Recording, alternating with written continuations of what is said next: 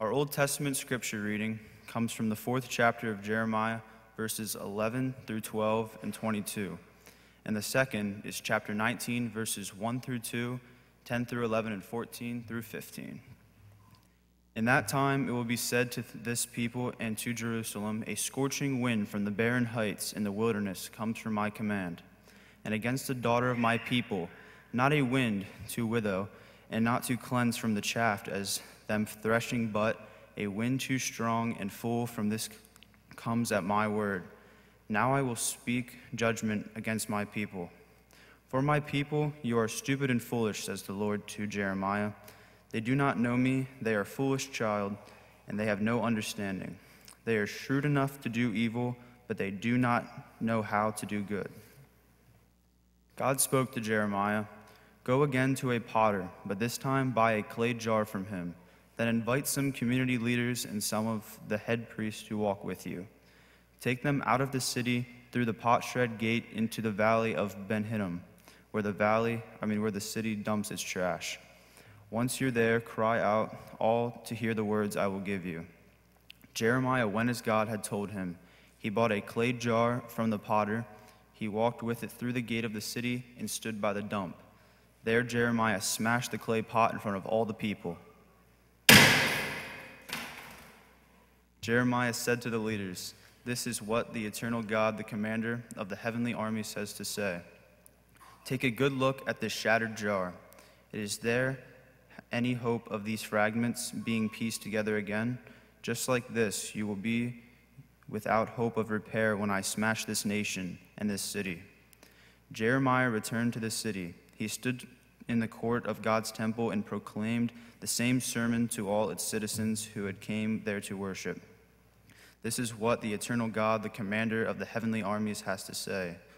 Watch us bring every disaster I have promised onto Jerusalem and all the towns and villages of Judea, because they are stiff-necked, stubborn people who refuse to listen to what I say.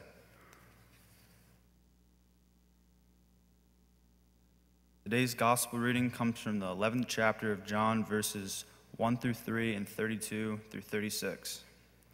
Now a man named Lazarus was sick. He was from Bethany, the village of Mary and her sister Martha.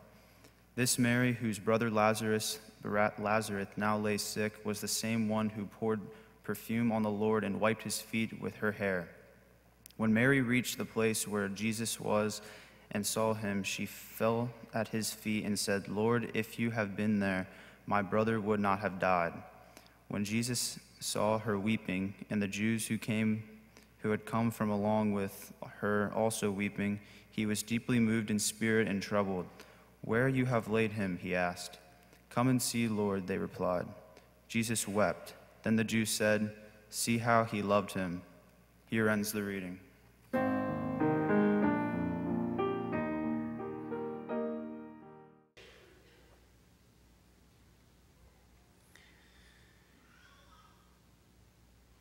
I was 15 years when my family decided to move from that small little village where I grew up and my older brothers grew up into a pretty big city.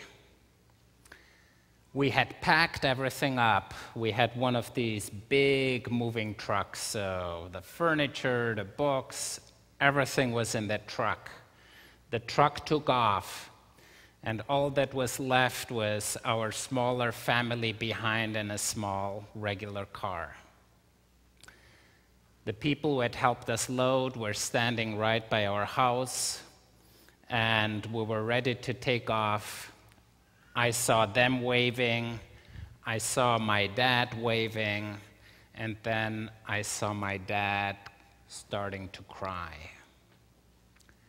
I'd never seen my dad cry before. What it did for me is it gave me the permission to cry too. Because the way how I was raised, well, men are tough, boy, you don't cry, you try to hold it all together.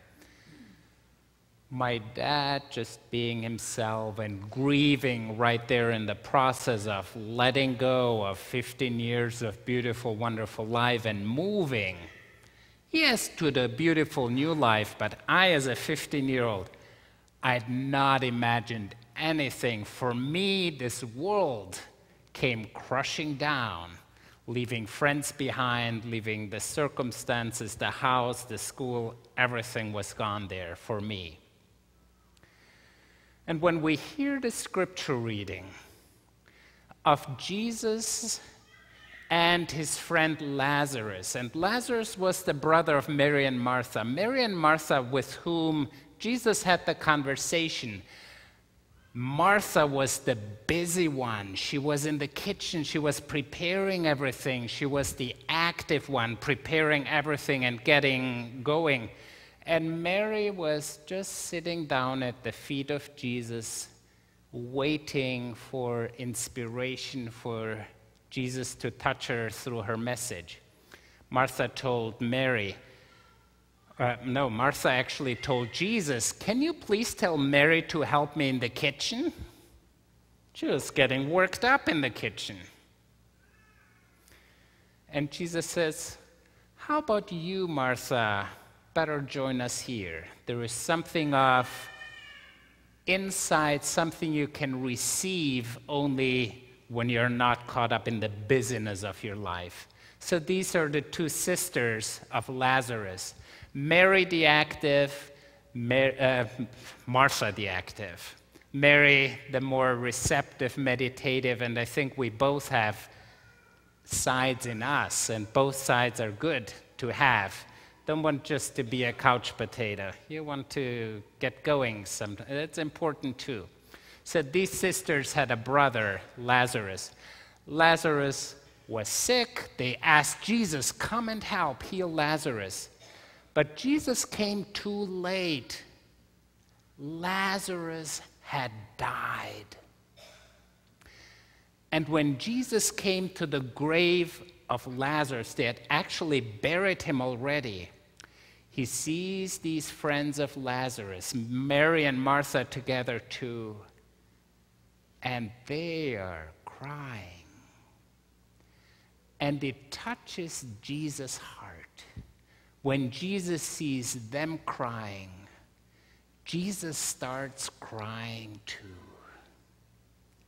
It gets to him. He experiences this hurt, this loss, this pain, just like the other group gathered there. And the people around who looked at Jesus and who looked at him, maybe they thought, "Not sure what's going on with him." Their comment was, "Look how much he loved Lazarus." So his crying, his brokenness, his was an expression of his love for Lazarus.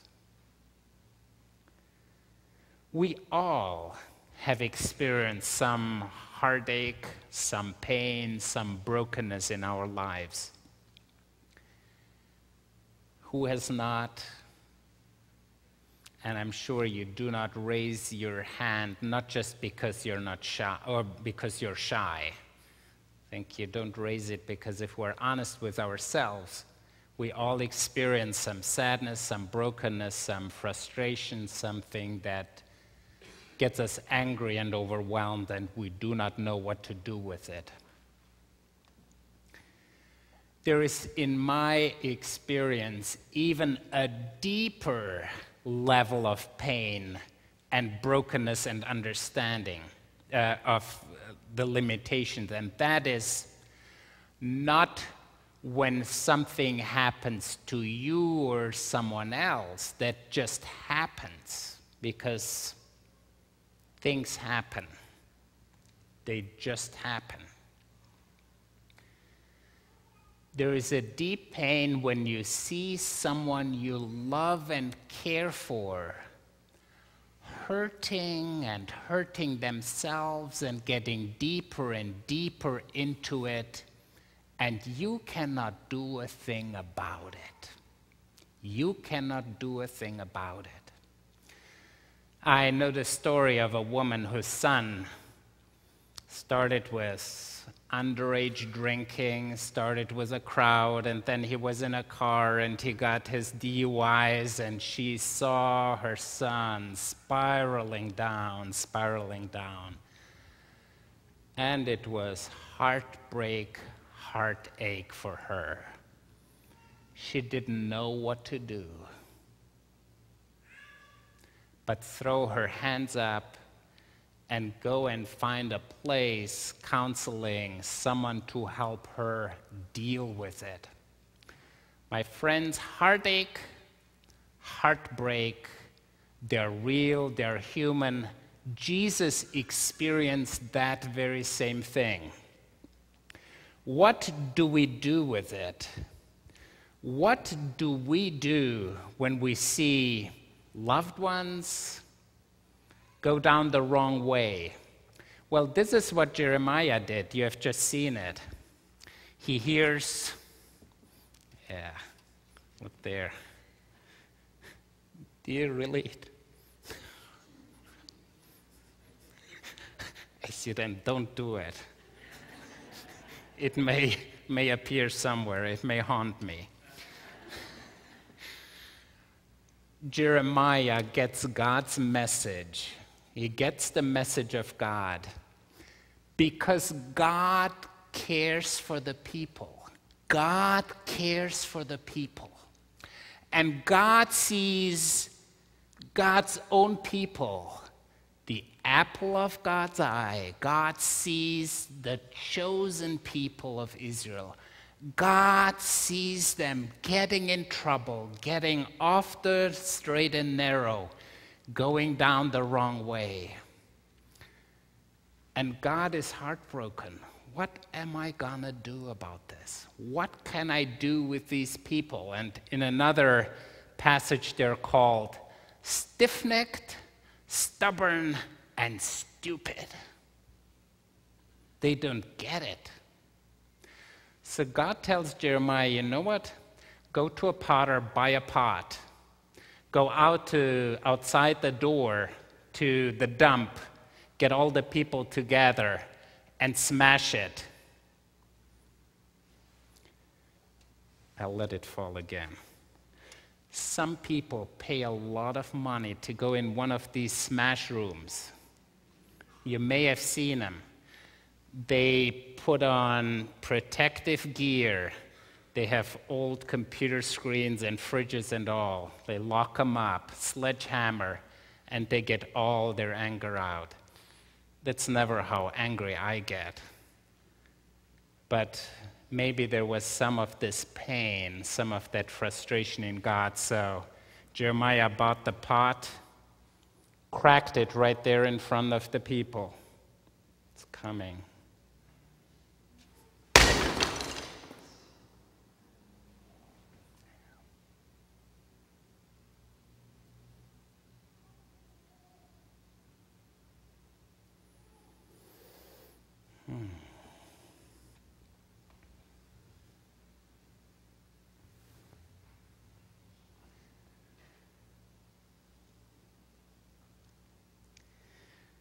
This cross here,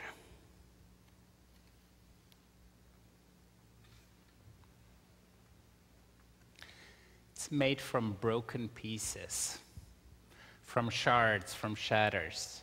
It comes from Pastor Penny, who led a retreat with people who looked and focused on, where do I experience hurt and pain in my life? Where and how did things fall apart? Where are some things I cannot change in my life? Where I feel like throwing up my hands? And each and every one of them was to choose shards, pieces of pottery, and she got them from a potter who had leftovers.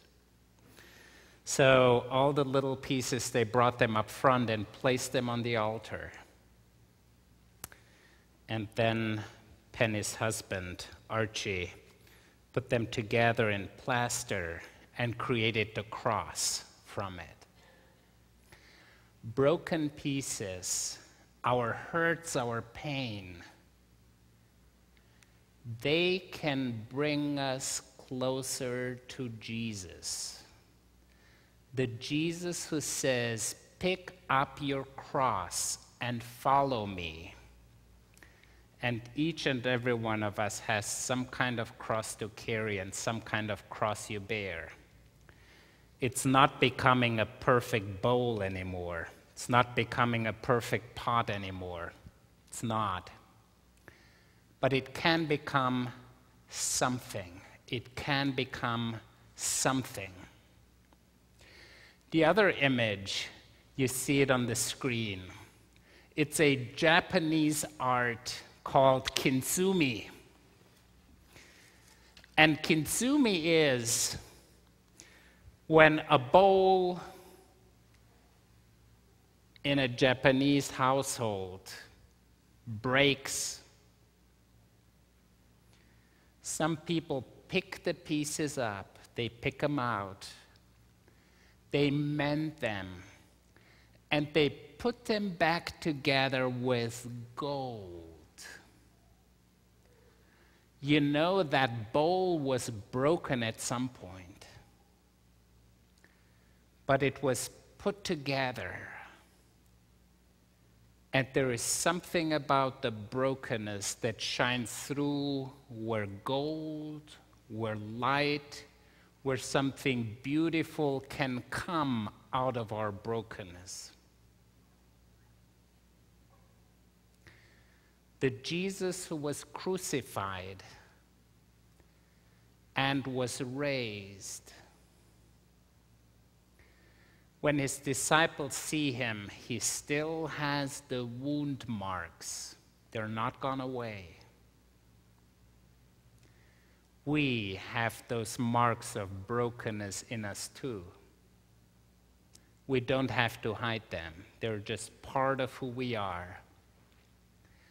But we know and we trust that a greater one can put us back together, can pick up the pieces, and can fill us with gold, can give us new life.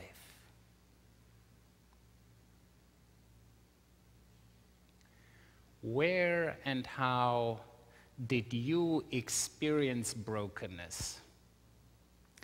And what helped you deal with it?